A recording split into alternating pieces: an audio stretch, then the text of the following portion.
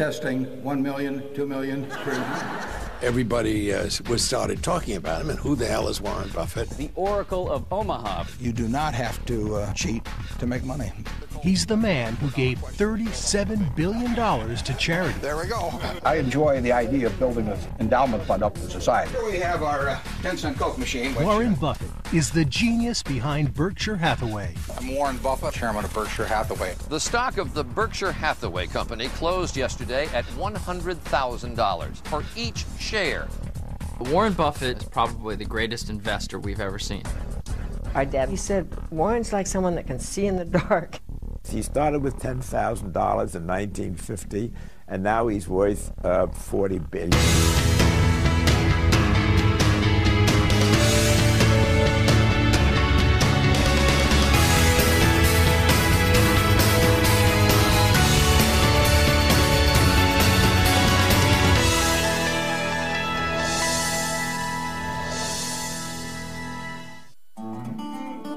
Warren Buffett, the Oracle of Omaha, investor extraordinaire, has devoted his life to making money. Okay, we just do it a couple times. Oh, okay. Any suggestions as to change? Okay. And he has made a lot of it, more than $40 billion. Enough money to buy 880,000 Hummers, one for everybody in San Francisco. And he's come by his money the honest way. $6.95 for a sandwich that costs 75 cents to make. That's the kind of business I want to be in. He's not involved with kind of phony deals, and Warren's reputation is very good. If Buffett is the big fish, a lot of smaller fish in his wake have become very rich too. To say how many millionaires he's created now would be hard to say. He would know, but it would be in the thousands for sure. Boy, if he doesn't give capitalism a good name, who does?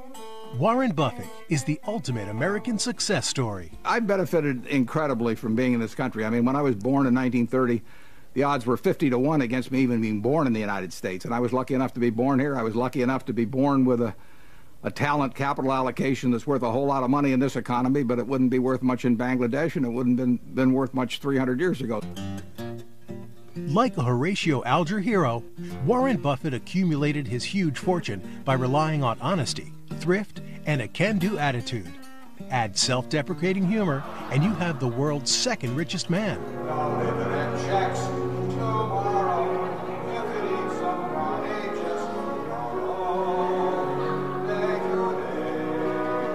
It was a charity event, so I played Daddy Warbucks for a short period of time. And Miss Flanagan, who ran the orphanage, kept calling me Warbucks, but I explained to her that was Bill Gates.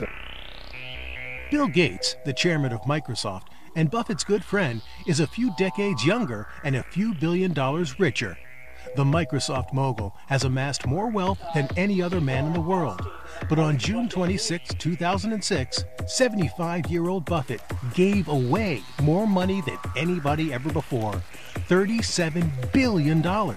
And it was big news. Now to the giant gift. Good evening. It is simply a staggering amount of money. But we begin with today's big money announcement from the man known as the $31 billion donation. Today I've got a few letters, and first 3 letters are easy to sign. I just signed Dad. The other ones are... In a ceremony at the New York Public Library, he gave away 2/3 of his vast fortune to 5 charities. That's my daughter, Susie. That letter starts out, Dear Suze. I wanted to make sure I didn't ever write one that says, Dear Anna Nicole Smith, so I'm doing this at an age where I still... $3 billion to the Susan Thompson Buffett Foundation, named after his late wife, and $1 billion each to the charities of his 3 children. My son Howard is here. I'm not kissing you. And my son Peter. But the lion's share of Buffett's great giveaway went to the Bill and Melinda Gates Foundation. Kind of like the $64 question we build up to the big... There we go. Well, Buffett's donation doubled the foundation's endowment. Don't lose that letter. We're talking about $31 billion at today's prices. These are just staggering numbers, world-changing numbers. If you go back in history and compare what Warren has given to what the great philanthropists of this century have given, Andrew Carnegie and John D. Rockefeller, this amount dwarfs what they gave. In the history of the world, I don't think we've ever seen a gift like this. Everybody was surprised when he gave away the majority of his fortune. And that's because Warren Buffett is known for making money, not giving it away. His own children know that better than anybody. What he did, as soon as he started giving us an allowance, he put the slot machine up in the attic, and we'd go up there and he'd win every penny back of the allowance through the slot machine. I could never, in 10 years, I couldn't get 3 of those melons to line up. He's a bit of a tightwad, as he would also tell you. And so what to do with it has always been very difficult. Giving his money away was a problem he had left to his wife, Susan Thompson Buffett. Susie, who was going to manage that. They had it all planned. He was going to die first, and then she would do it. And she was wonderful at that sort of thing, and her heart was in it from the day I met her. But it didn't go that way. She died in 2004. The onus was on Warren to think about, well, it's not going to be Susie that's going to be handling the money. It's going to be me, so what am I going to do? Only one thing was certain. The money was going back to society and not to the Buffett children. From the start, he and his wife, Susie, they started with the kids and prepared them from the beginning that they were not going to inherit great wealth, that wasn't the way it was going to work in their family. I think that a rich person should leave their children enough so they can do anything, but not enough so they can do nothing. It isn't in keeping with my view of how the world should operate to create huge amounts of dynastic wealth. Warren Buffett wanted his fortune to benefit society, but in philanthropy, as in business, he wants value for his dollar. He thought that he wouldn't be very good at micromanaging the giving away of the money. Well, I've got some people where I'm saying you can give it away better than I can, so I'm turning it over to you, and you do a better job of giving it away that way. There we go. Bill Gates is a determined philanthropist. It's almost scary. You know, if I make a mistake with my own money, it just doesn't feel the same as to make a mistake with Warren's money. They are more likely probably to do more things to change the world, to cure diseases, to help people get an education than the federal government of the United States. In philanthropy, you're really tackling the problems that have defied intellect, important problems that people of intellect, people with money have tackled and thought about in the past and have had a tough time coming up with solutions. Most people would insist on having their own name on the money. He wasn't looking to memorialize himself. He was looking to do good with his dough. It's a very selfless act because he's thinking about, he's not thinking about whose name is going to be on the dollars. He's thinking about what the dollars are going to do. Warren Buffett is a tycoon, but a modest one. He enjoys his money, but what he likes much more than having money is the fun of making it. More and more and more of it.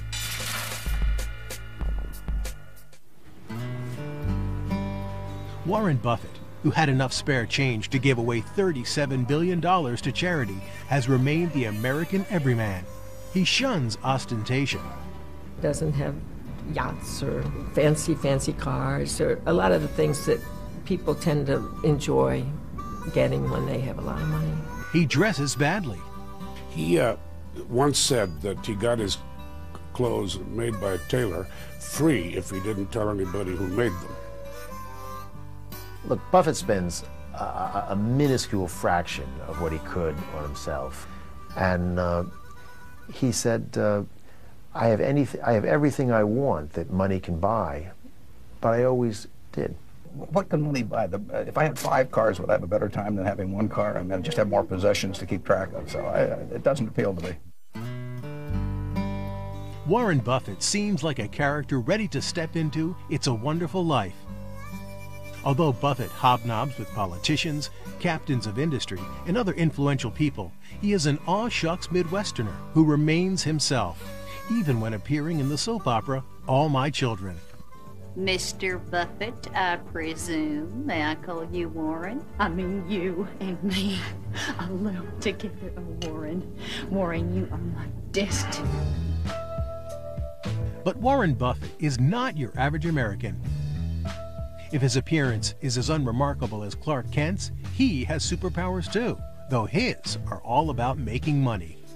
He has tremendous analytical powers. He thinks of things that other people don't think of. When we were little, our dad said, Warren's like someone that can see in the dark. And I always remember that. Warren Buffett, the middle child and only son of Howard and Leila Buffett, was born on August 30th, 1930, in Omaha, Nebraska, in the early days of the Great Depression. There are bread lines, soup lines, all of that. His father's a stockbroker. He loses his job when Buffett's a small kid. Howard Buffett sold securities on his own, but it meant lean times for the family. Still, when many Americans were eating in soup kitchens, Warren's mother skipped meals herself and managed to put dinner on the table for Warren and his sisters Doris and Roberta. Buffett already knew what it was like to be poor when, as a 6-year-old, he took his first step toward getting rich. He pays a quarter to buy a 6-pack of Coke from his grandfather's grocery store, and he sells them for 5 cents each. That's a 20% return, and that's really what he's done all his life. I think Warren inherited some of his ability, certainly with numbers, from my mother, because she was really good at that. She could add numbers faster than an adding machine. And from his father, he learned something equally important. You do not have to cheat or anything to make money. I think his influence on all of us was a strong sense of truthfulness, honesty, and setting standards for yourself. Warren really adored my father. Howard Buffett introduced his son to investing at an early age. Warren was only 11 when he and his sister Doris bought stock in the energy company City Service. Early on, I sensed that he knew what he was doing. We got 3 shares for $100. Of course, the stock went down. It went way down. Of course, he was in a panic. Then it came back. He sold for a little profit. But soon it went up to 200. He obviously learned it's not to sell too soon or something like that. I mean, he has always been, the habit's been to hold on to everything ever since then. Warren liked baseball, and he still does. He had many friends and behaved like other boys, with one exception. He was kind of a regular kid, except that he did these sort of beginning business things that probably some other kids weren't doing. He would go to gas stations and collect bottle caps. And then he'd bring them home and spread out newspapers and sort them out. And essentially, he was doing what we would call now marketing reports. He was figuring out what was selling. December 7th, 1941. In 1941, when the Japanese attack on Pearl Harbor sent America to war, a date which will live. Warren's Republican father was the only person in Omaha willing to run against the party of the popular wartime president. To everybody's surprise, he won. Soon the family was living in Washington, D.C., and 14-year-old Warren was back in business, this time delivering newspapers for the Washington Post. My mother, she got up at 4 in the morning and would make him breakfast, and she really helped him. She wanted him to succeed, and winning and succeeding was very important to her. He distributed close to 500 papers each morning at the Westchester Apartments, and the job made him $175 every month, equal to many a full-time wage. He spent some of his money on Nebraska farmland and collected rent on it from a farmer. He always had businesses going, and by that time he was looking at stocks as well. Pinball machines became another money-making venture. With a mechanically minded school pal, he bought used pinball machines and installed them in barbershops. He was 16 or something like that, and he said to me, he said, I want to be a millionaire by the time I'm 30. It was a tall order that young Buffett set for himself, but he loved making money, and he was determined, come hell or high water, to become a very rich man. When Warren Buffett was still only a teenager in Washington, D.C., he was in a huge hurry to become rich. So right after graduation from Woodrow Wilson High School in 1947, he wanted to be an investor. But on his father's insistence, he did go to college. And then in 1950, it was off to business school at Columbia University in New York. Warren's favorite professor was Ben Graham, the author of The Intelligent Investor. He was enthralled by Ben Graham and understood that Ben Graham was teaching him the framework from which he could invest. And what Graham said is, look, stocks, they're just pieces of paper, but they represent something. They represent a part ownership in the business underneath, right? And the way to buy a stock is just as if you were buying the business. The key, if there's one key to what I do, it's I look at every share of stock as being a part of a business. That means I think about the business. I don't think about the price action of the stock, or I don't think about what people are saying they're going to earn next quarter, or anything of the sort, or look at charts.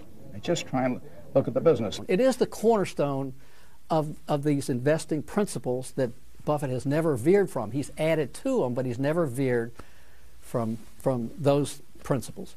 In 1951, Buffett returned to Omaha, where he worked in his father's brokerage. The 21-year-old fell in love with Susan Thompson, a college friend of Warren's younger sister, Roberta.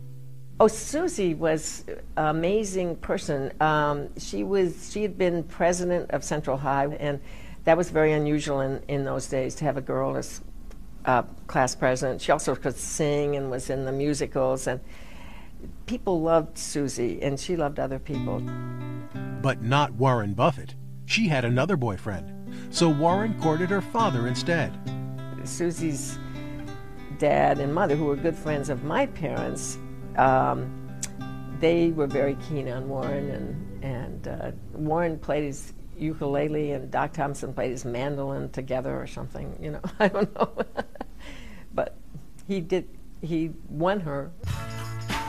They were married in April 1952, and over the next 6 years they had 3 children, Susan, Howard, and Peter. In 1956, Buffett went into business for himself, and a year later he was working out of a house on Farnham Street that he had bought for $31,500. His neighbor, Don Keogh, thought he was a slacker. He never went to work. He did some funny thing on the telephone, and I was a salesman out selling coffee on a working day and late in the evening. But the guy who stayed at home all day was desperately trying to drum up investors. He said, Don, I've been thinking about you. I'm starting a little fund with a few friends, and if you were to put $10,000 in it, I think I could maybe, turn it into a nice little piece of money. Well, I said, let me think about it. I remember going into my wife, Mickey, and saying, can you imagine giving $10,000 to a fellow who doesn't get up and go to work in the morning? Why wouldn't you? There was no doubt about his ability. There was no doubt about his honesty. And I remember the thrilling thought, he said, there'll come a day when this may throw off $1,000 a month. He got doctors he didn't know to contribute at that time big money. This is a kid. He started with $10,000 in 1950, and now he's worth $40 billion. I wake up every night and think about it. No, now it's fun to look back on. In 1962, Buffett had his eye on a New Bedford, Massachusetts textile mill called Berkshire Hathaway. It had one important thing going for it. The stock was cheap. 3 years later, he had bought enough shares to control the company. It's a sort of a Ben Graham type of stock. It's traded down. The stock is traded down. The reason it's traded down is textiles are not such a good business anymore. But Warren thinks he can make a profit on it. But soon the going got tough.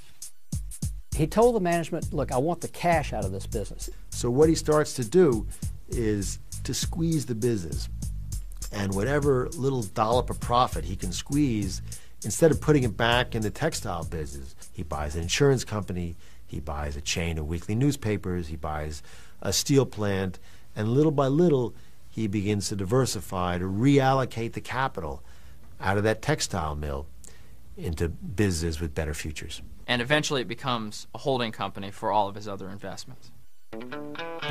While Berkshire Hathaway the mill was withering, the holding company's assets kept growing. As an investor, Warren Buffett was phenomenally successful. He outperformed the Dow year after year, and in 1965, by a whopping 33 percentage points. But that year was not a happy one for Warren Buffett. His beloved father died of cancer. His father was a hero to him. Warren thinks his father just really never did any wrong. He will always think of them that way, and his father's death was a huge blow in his life. If the mid-60s was a difficult time for Buffett personally, the late 60s would challenge Warren Buffett, the investor. The stock market went into a trading frenzy. Speculation grabbed hold of everything, and price-earnings ratios went to the sky. Warren couldn't see what stocks there were to buy. Ultimately, Warren reacted to this by closing his investment partnership. The year was 1969, and Buffett sensed that the stock market high was bound to be followed by a catastrophic low. So he returned the partnership's $104 million in assets to his investors in cash or in shares in Berkshire Hathaway, the old textile mill that he decided to hang on to. Warren Buffett was now ready for a new challenge, and he started by leaving his father's Republican Party. There was one issue that separated him from the Republican Party, and that was civil rights. Susie was, more liberal than Warren, and particularly in the late 60s and early 70s, she was, always getting behind causes to help blacks, peace. She was sort of, pushing him in that direction. With no partners and few investments beyond the textile mill, Buffett spent little time on investment matters and more working for civil rights, Planned Parenthood, and population control. And for Warren, who remembered the bomb over Hiroshima, nuclear disarmament was another priority. But social issues were not part of the game he loved, and it took only a few years before he came roaring back with an investment that would change his life. In 1970, Warren Buffett, the father of 3 teenagers, was 40 years old. He had liquidated his original partnership, but he was still working to make his giant $25 million fortune grow even bigger. And that much money can invite danger. I said, Warren, aren't you worried about somebody kidnapping your children? He said, they don't know what I look like. It was pure Buffett. He shunned publicity, and nothing in the family's lifestyle showed signs of his many millions.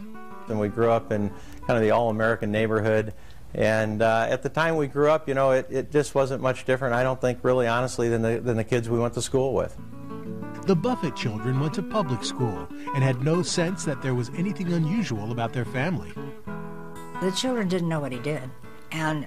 And one time I remember Peter came home from school and said, "Oh, we're rich," and they blanched. And he said, they said, "What makes you think that?" And he said, "'Cause Uncle Freddie has a grocery store."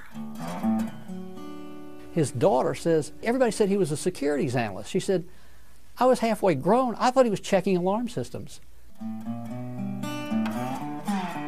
The family continued to live in the house on Farnham Street that Warren Buffett had bought in 1957. It was a happy household. And Susie was the perfect, or almost perfect, wife and mother. We both loved chocolate. I remember one time she was going to make warm cookies for the children when they came home from school. So she did a batch of chocolate chip cookies, but there were none left by the time the kids got home.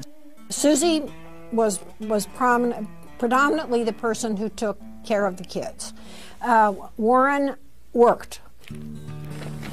The head of the household was not absent, but certainly absent-minded.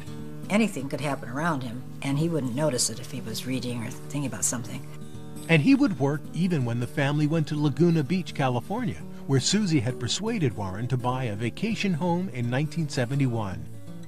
Business had always been his absorbing interest, and in the early 70s, when an oil crisis knocked the wind out of the bull market, Warren Buffett was prepared and ready to pounce. In the early 70s, they began looking at the Washington Post. Partly there was a sentimental draw that had delivered it as a boy, but partly it had just gone public. My first contact was a letter from Warren because he had bought 5% of the company and never heard of him. Catherine Graham, the head of the family-owned paper, had been thrust unprepared into the leadership role by her husband's death in 1963. I think she was insecure as could be. The learning process was quite lengthy, especially on the business side. Then Warren Buffett entered the picture. I remember that everybody started talking about him and who the hell is Warren Buffett and what are his intentions. Are they honorable? Are they dishonorable? What did he mean to do by this? We literally knew nothing about him. Warren Buffett, on the other hand, had learned everything there was to learn about the Post. Warren never does anything without doing his homework, and he really studied up on. He even brought my mother's autobiography from the Omaha library. He said nobody had ever taken it out. Yeah, I mean, he just sops up information. Nobody knew what he was up to, and that was making the Post management nervous. The only people I knew in business told me that it was extremely dangerous. They alarmed me so that, and I was very new. They said, don't go near him. But she did. He swept her off her feet. I mean, she was charmed by him and totally put at ease that he didn't have any evil designs on it at all, that he was just an investor. Before long, he's not only put Kay Graham at ease, but he's basically the only one she turns to when she needs business advice. He really educated me totally. He would bring with him 10 annual reports or more, and he would say, now, I want to show you these annual reports, and this is a good business. I became very dependent on him. I used to call him up 3 and 4 times a day. Outside of the Graham family, multimillionaire Warren Buffett was the largest stockholder in the Post. But, of course, he still minded his pennies. He and Kay get to an airport one time. She's got to make a phone call, which cost 10 cents in those days. All he has is a quarter. He starts to run around looking for change. Now that is, I think, an indication of a fellow who has understood the value of 10 cents. There was this Buffett with his, giant fortune, really. He didn't flaunt it at all. I mean, he had these really dreadful second-hand clothes, practically.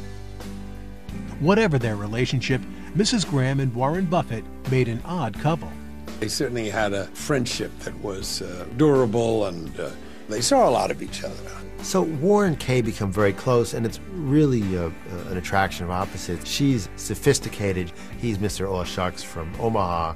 But I think they each give something to the other. I would try to, what I call, housebreak him, because when he and I became friends, I don't think he'd ever sat down for a meal, because he liked fast foods and hamburger places. And have a nice day, come again. he met a lobster for the first time in his life.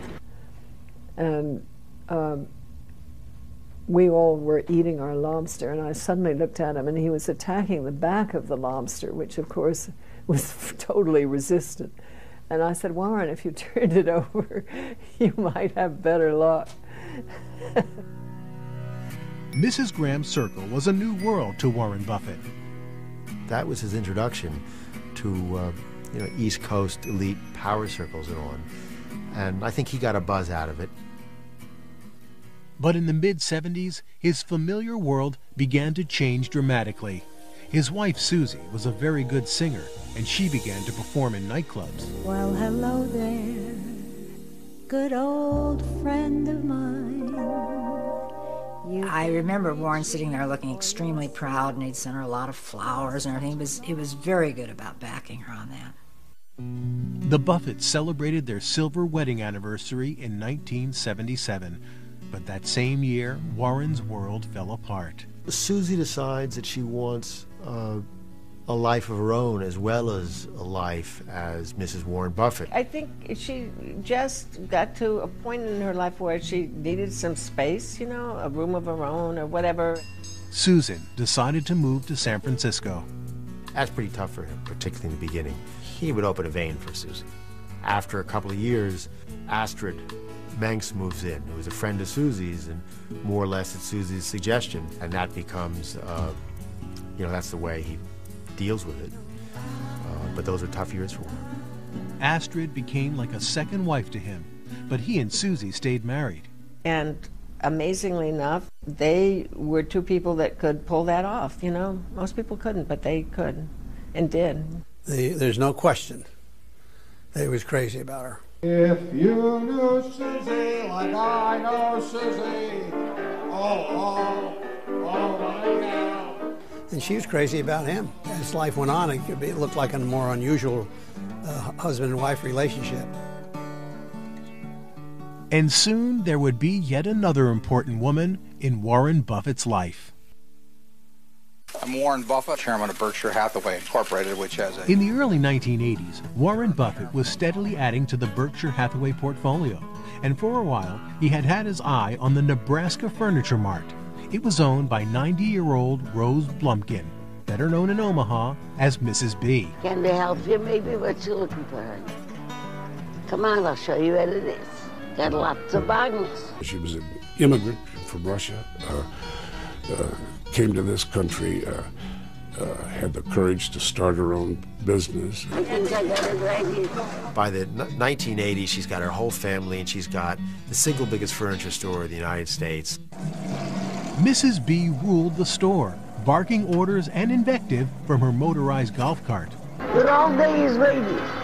We don't do nothing. That's all they do is wait. We don't just sit. Never taking a day off, she worked 14 hours, 7 days a week, and was all business. You got Perrick? I need new. Cost you $17.50. She had the price tags of the furniture in her house in case anybody who came by was interested. Now that's a salesperson. I sell anything, I don't care. This woman is like the sort of distilled epitome of the capitalist drive in one little tiny nutshell. Thanks to Mrs. B's formula, which was sell cheap and tell the truth, the store had annual sales in the neighborhood of $150 million. And in 1983, Warren Buffett decided to buy her store. Buffett walked in and he said, "You know, it's my birthday, I'd like to buy your business." He says, "Well, you know, I'm ready to sell to you." "How much?" $60 million. She does not read or write English. The contract is one page. She makes a mark, gives her the check. The business is done. Done on a handshake. No hostile takeover and no junk bond financing or selling off parts for greater profits. In a decade of corporate raids when greed was good and Madonna's Material Girl would become the symbol of the age,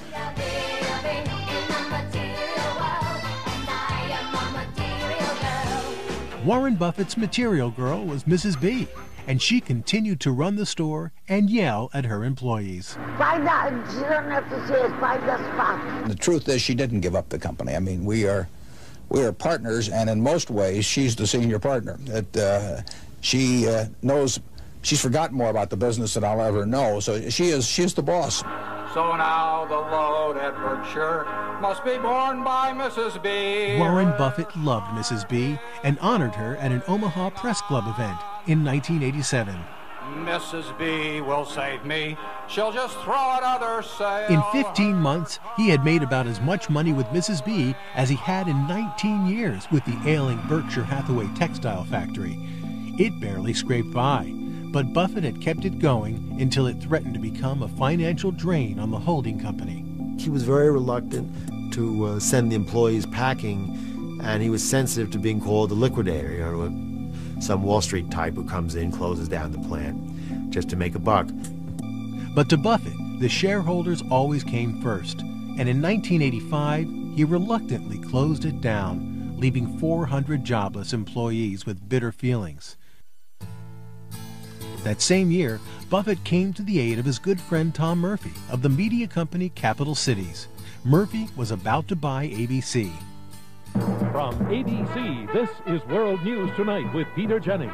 Good evening. So I called Warren immediately. I really needed a 400-pound gorilla who was a major stockholder who could prevent anyone from coming over and taking over the company. At that time, there were a lot of raids going on, so if you had Buffett in there, nobody was going to come and raid the company. Without a moment's hesitation, Warren Buffett volunteered to play the part of gorilla. And he said to Murphy, "How much do you need?" And Murphy said, "I need $517 million." And Buffett said, "That's fine." It was literally a split-second decision. It turned out we lost $90 million the first year.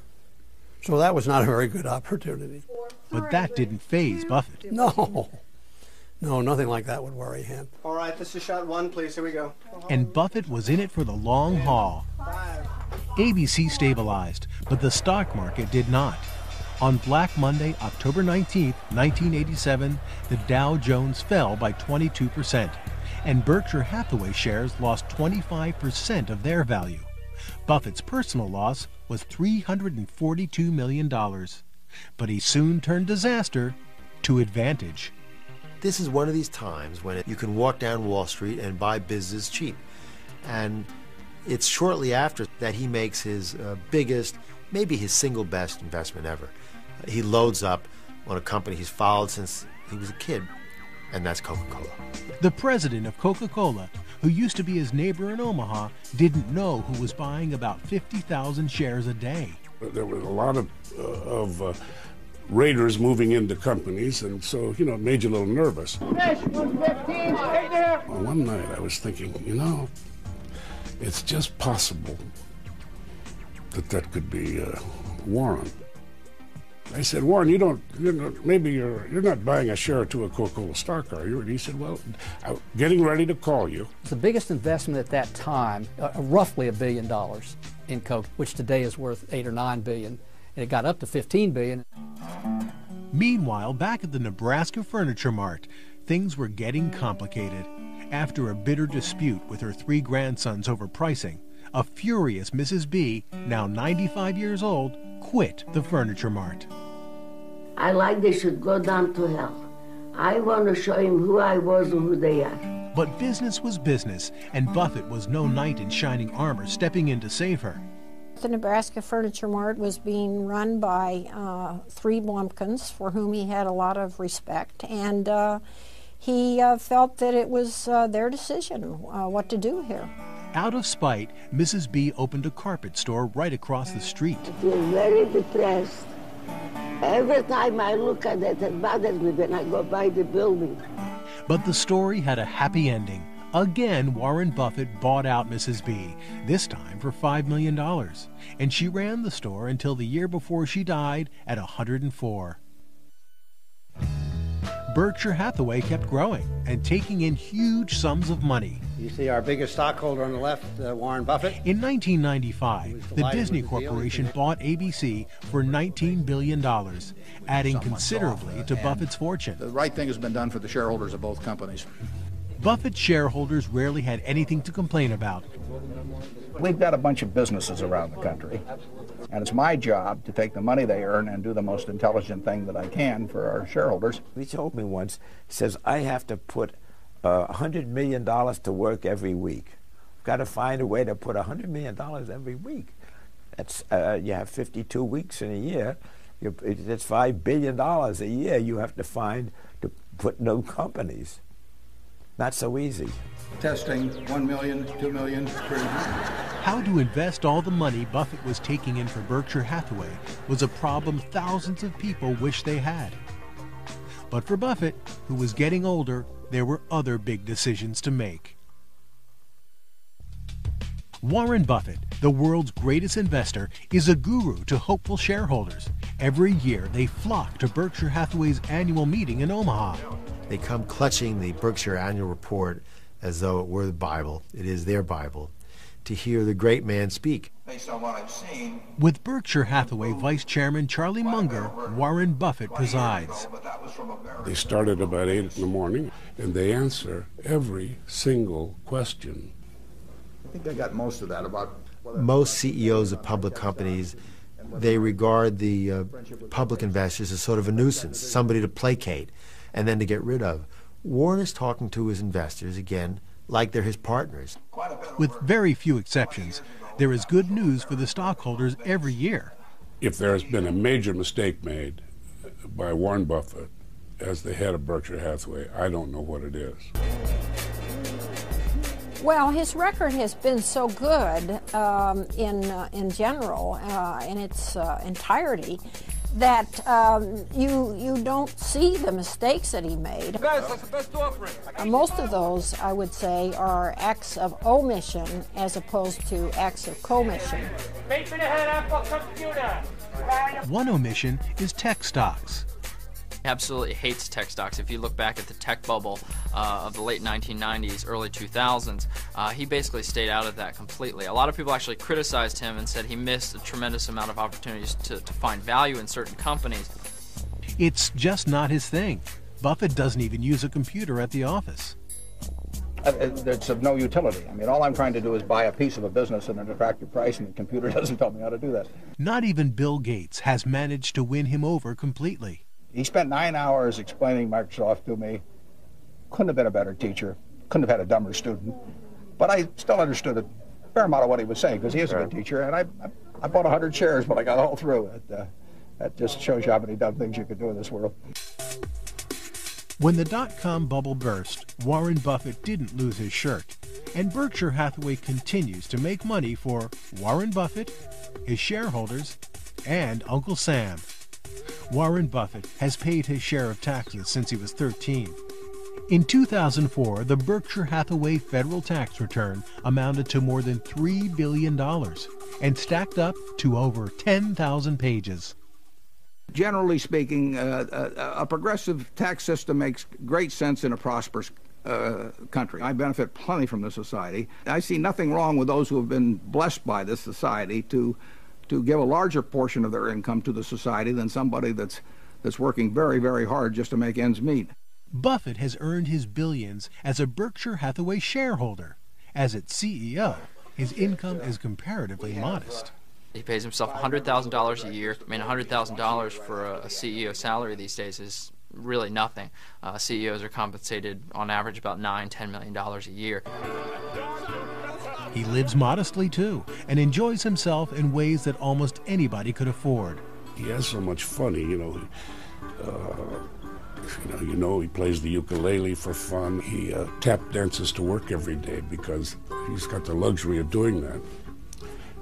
He likes to play bridge. You can do that if you make $10,000 a year. Best mental game there is. My sister plays bridge with him. And he wants to win. He loves winning. He's very competitive.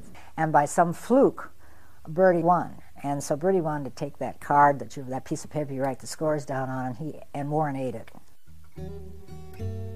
Warren wants to win in bridge just as in business, and he keeps making loads of money, but he makes it the old-fashioned, honest way.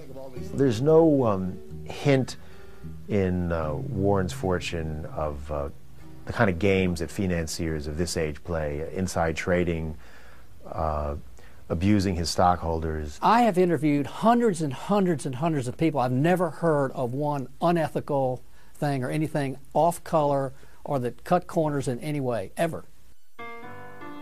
So he invested in the future without having robbed in the past.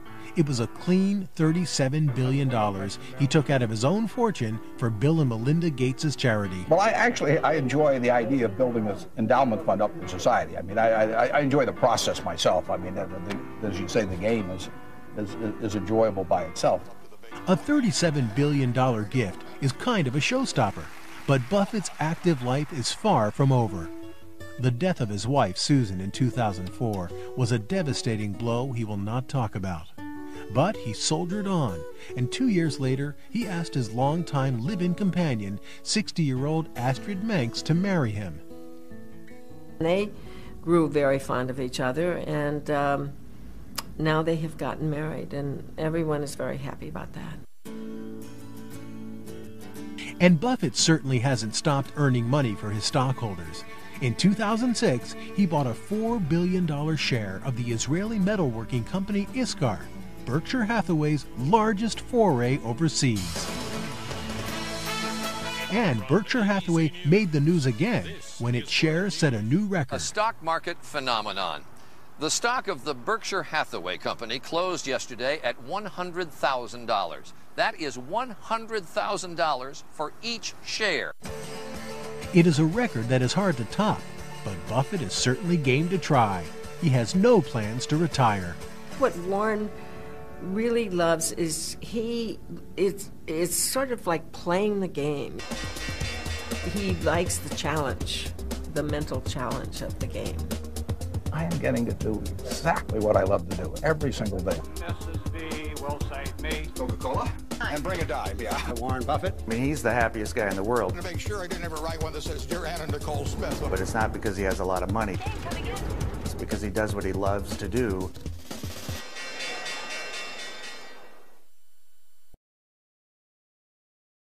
I want to be a millionaire by the time I'm 30. It was a tall order that young Buffett set for himself, but he loved making money, and he was determined, come hell or high water, to become a very rich man. When Warren Buffett was still only a teenager in Washington, D.C., he was in a huge hurry to become rich. So right after graduation from Woodrow Wilson High School in 1947, he wanted to be an investor. But on his father's insistence, he did go to college. And then in 1950, it was off to business school at Columbia University in New York. Warren's favorite professor was Ben Graham, the author of The Intelligent Investor.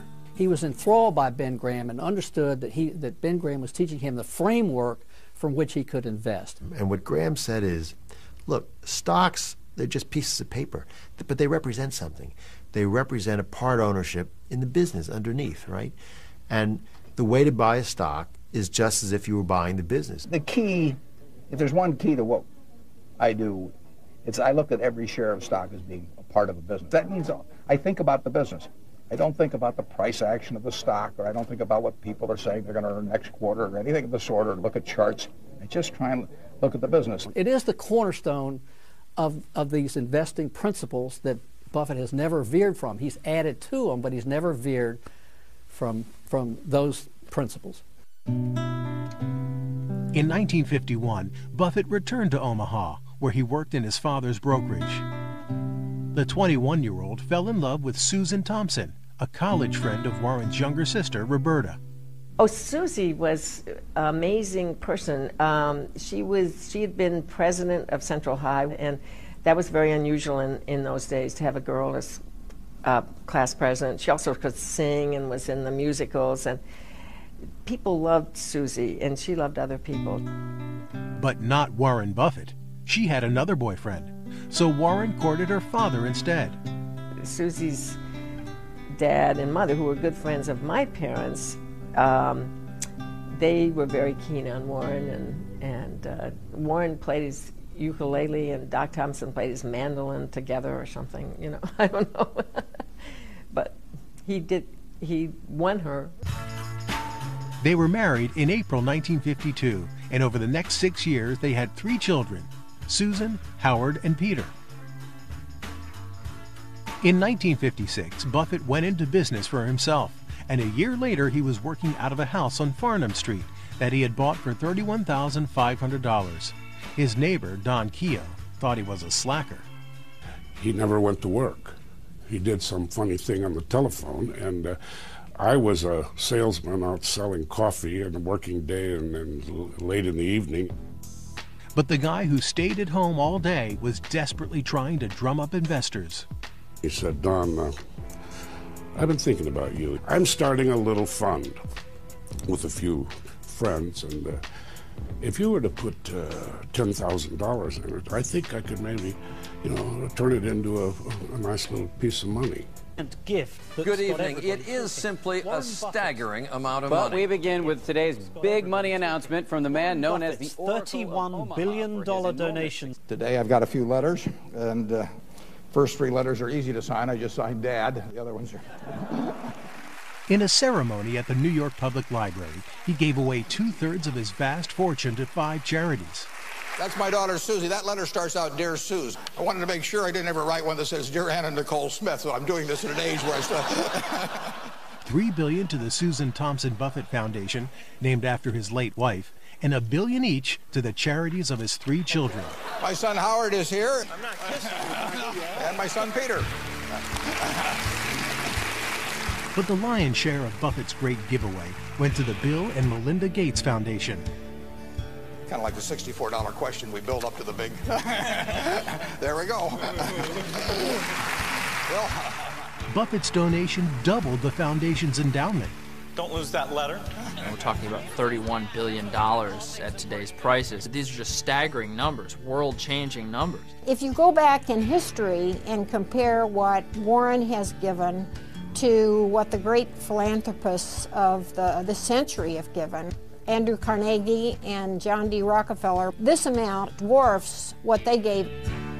In the history of the world, I don't think we've ever seen a gift like this. Everybody was surprised when he gave away the majority of his fortune. And that's because Warren Buffett is known for making money, not giving it away. His own children know that better than anybody. What he did, as soon as he started giving us an allowance, he put the slot machine up in the attic, and we'd go up there and he'd win every penny back of the allowance through the slot machine. I could never, in 10 years, I couldn't get 3 of those melons to line up. He's a bit of a tightwad, as he would also tell you. And so what to do with it has always been very difficult. Giving his money away was a problem he had left to his wife, Susan Thompson Buffett. Susie, who was going to manage that, they had it all planned. He was going to die first, and then she would do it. And she was wonderful at that sort of thing, and her heart was in it from the day I met her. But it didn't go that way. She died in 2004. The onus was on Warren to think about, well, it's not going to be Susie that's going to be handling the money, it's going to be me, so what am I going to do? Only one thing was certain: the money was going back to society and not to the Buffett children. From the start, he and his wife Susie, they started with the kids and prepared them from the beginning that they were not going to inherit great wealth, that wasn't the way it was going to work in their family. I think that a rich person should leave their children enough so they can do anything, but not enough so they can do nothing. It isn't in keeping with my view of how the world should operate to create huge amounts of dynastic wealth. Warren Buffett wanted his fortune to benefit society, but in philanthropy, as in business, he wants value for his dollar. He thought that he wouldn't be very good at micromanaging the giving away of the money. Well, I've got some people where I'm saying you can give it away better than I can, so I'm turning it over to you, and you do a better job of giving it away that way. There we go. Bill Gates is a determined philanthropist. It's almost scary. You know, if I make a mistake with my own money, it just doesn't feel the same as to make a mistake with Warren's money. They are more likely probably to do more things to change the world, to cure diseases, to help people get an education than the federal government of the United States. In philanthropy, you're really tackling the problems that have defied intellect, important problems that people of intellect, people with money have tackled and thought about in the past and have had a tough time coming up with solutions. Most people would insist on having their own name on the money.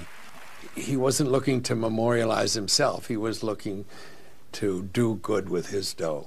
It's a very selfless act because he's thinking about, he's not thinking about whose name is going to be on the dollars. He's thinking about what the dollars are going to do.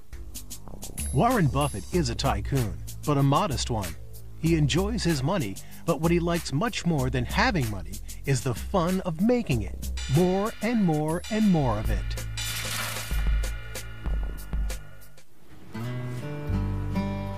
Warren Buffett, who had enough spare change to give away $37 billion to charity, has remained the American everyman. He shuns ostentation. Doesn't have yachts or fancy cars or a lot of the things that people tend to enjoy getting when they have a lot of money. He dresses badly. He once said that he got his clothes made by a tailor free if he didn't tell anybody who made them. Look, Buffett spends a minuscule fraction of what he could on himself.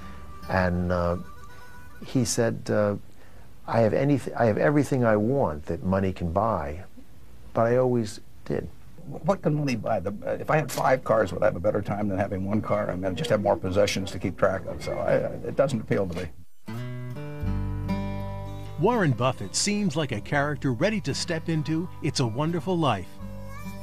Although Buffett hobnobs with politicians, captains of industry, and other influential people, he is an aw-shucks Midwesterner who remains himself, even when appearing in the soap opera All My Children. Mr. Buffett, I presume. May I call you Warren? I mean, you and me alone together, oh, Warren. Warren, you are my destiny. But Warren Buffett is not your average American. If his appearance is as unremarkable as Clark Kent's, he has superpowers too, though his are all about making money. He has tremendous analytical powers. He thinks of things that other people don't think of. When we were little, our dad said, Warren's like someone that can see in the dark. And I always remember that. Warren Buffett, the middle child and only son of Howard and Leela Buffett, was born on August 30th, 1930, in Omaha, Nebraska, in the early days of the Great Depression. There are bread lines, soup lines, all of that His father's a stockbroker. He loses his job when Buffett's a small kid. Howard Buffett sold securities on his own, but it meant lean times for the family. Still, when many Americans were eating in soup kitchens, Warren's mother skipped meals herself and managed to put dinner on the table for Warren and his sisters Doris and Roberta. Buffett already knew what it was like to be poor when, as a 6-year-old, he took his first step toward getting rich. He pays a quarter to buy a 6-pack of Coke from his grandfather's grocery store, and he sells them for 5 cents each. That's a 20% return, and that's really what he's done all his life.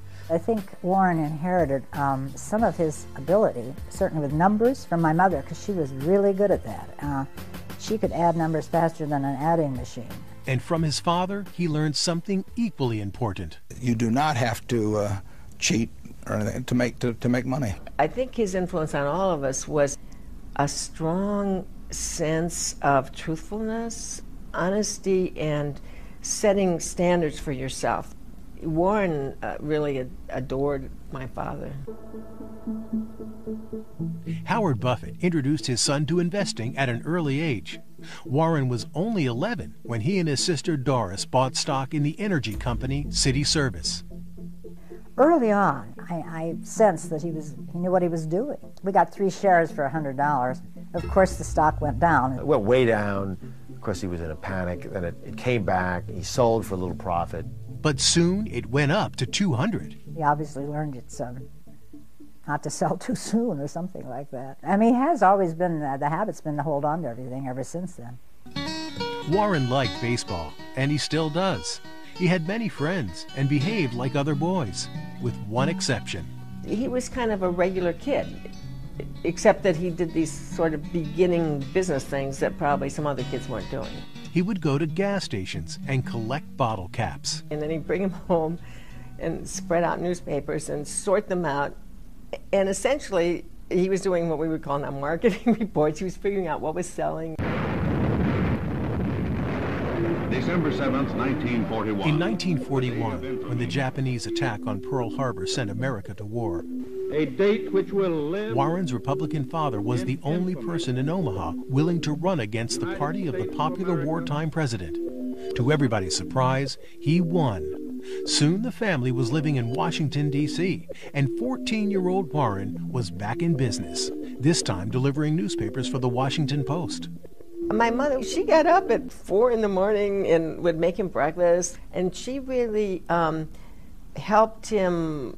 She wanted him to succeed, and winning and succeeding was very important to her.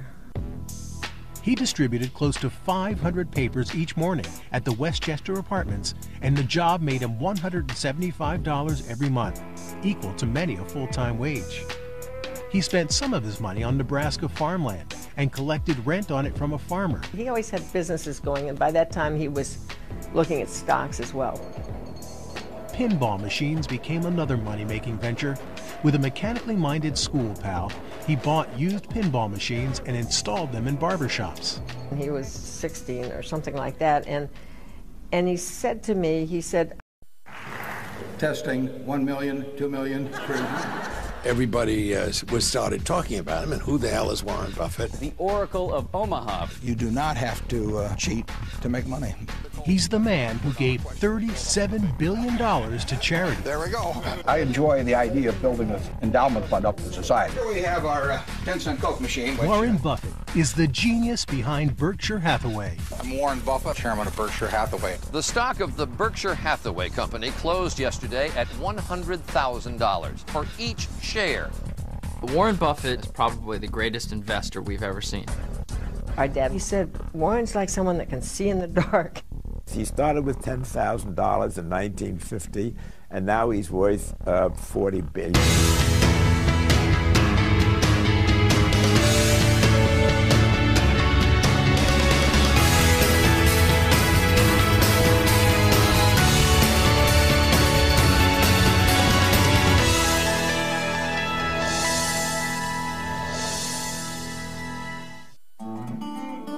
Warren Buffett, the Oracle of Omaha, investor extraordinaire, has devoted his life to making money. Okay, we just do it a couple times. Oh, okay. Any suggestions as to change? Okay. And he has made a lot of it. More than $40 billion. Enough money to buy 880,000 Hummers, one for everybody in San Francisco. And he's come by his money the honest way. $6.95 for a sandwich that costs 75 cents to make. That's the kind of business I want to be in.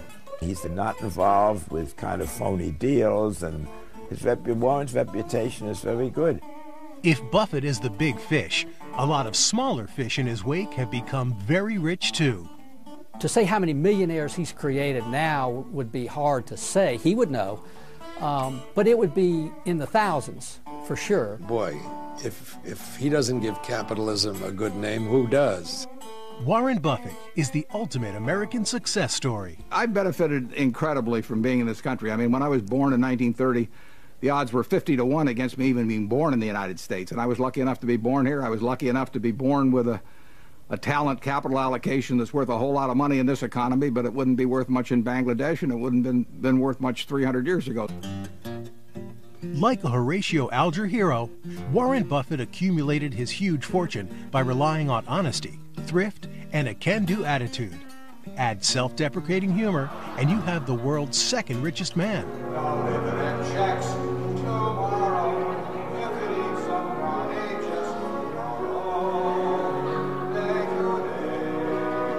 It was a charity event, so I played Daddy Warbucks for a short period of time. And Miss Flanagan, who ran the orphanage, kept calling me Warbucks, but I explained to her that was Bill Gates.